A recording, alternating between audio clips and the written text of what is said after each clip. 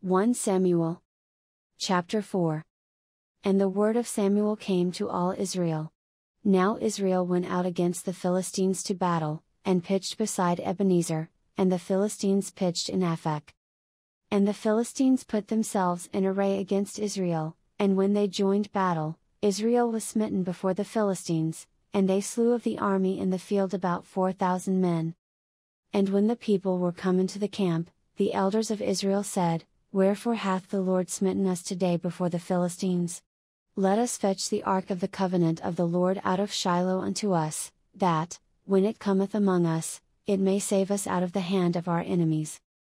So the people sent to Shiloh, that they might bring from thence the ark of the covenant of the Lord of hosts, which dwelleth between the cherubims, and the 2 sons of Eli, Hophni, and Phinehas, were there with the ark of the covenant of God.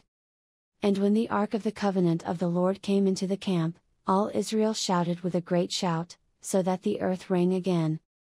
And when the Philistines heard the noise of the shout, they said, What meaneth the noise of this great shout in the camp of the Hebrews? And they understood that the ark of the Lord was come into the camp. And the Philistines were afraid, for they said, God is come into the camp. And they said, Woe unto us! For there hath not been such a thing heretofore. Woe unto us! Who shall deliver us out of the hand of these mighty gods? These are the gods that smote the Egyptians with all the plagues in the wilderness. Be strong and quit yourselves like men, O ye Philistines, that ye be not servants unto the Hebrews, as they have been to you, quit yourselves like men, and fight. And the Philistines fought, and Israel was smitten, and they fled every man into his tent, and there was a very great slaughter, for there fell of Israel 30,000 footmen. And the ark of God was taken, and the 2 sons of Eli, Hophni, and Phinehas, were slain. And there ran a man of Benjamin out of the army, and came to Shiloh the same day with his clothes rent, and with earth upon his head. And when he came, lo, Eli sat upon a seat by the wayside watching, for his heart trembled for the ark of God. And when the man came into the city, and told it, all the city cried out. And when Eli heard the noise of the crying, he said, What meaneth the noise of this tumult?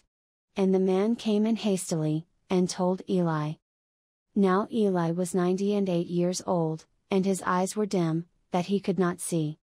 And the man said unto Eli, I am he that came out of the army, and I fled today out of the army. And he said, What is there done, my son?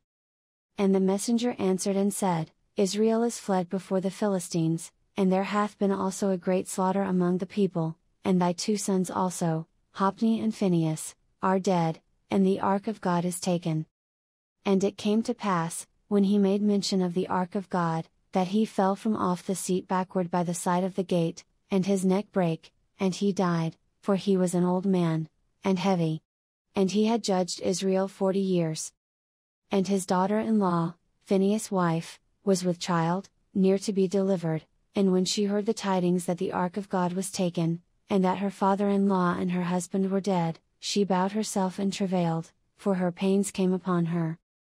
And about the time of her death the women that stood by her said unto her, Fear not, for thou hast borne a son. But she answered not, neither did she regard it. And she named the child Ichabod, saying, The glory is departed from Israel, because the ark of God was taken, and because of her father-in-law and her husband. And she said, The glory is departed from Israel, for the ark of God is taken.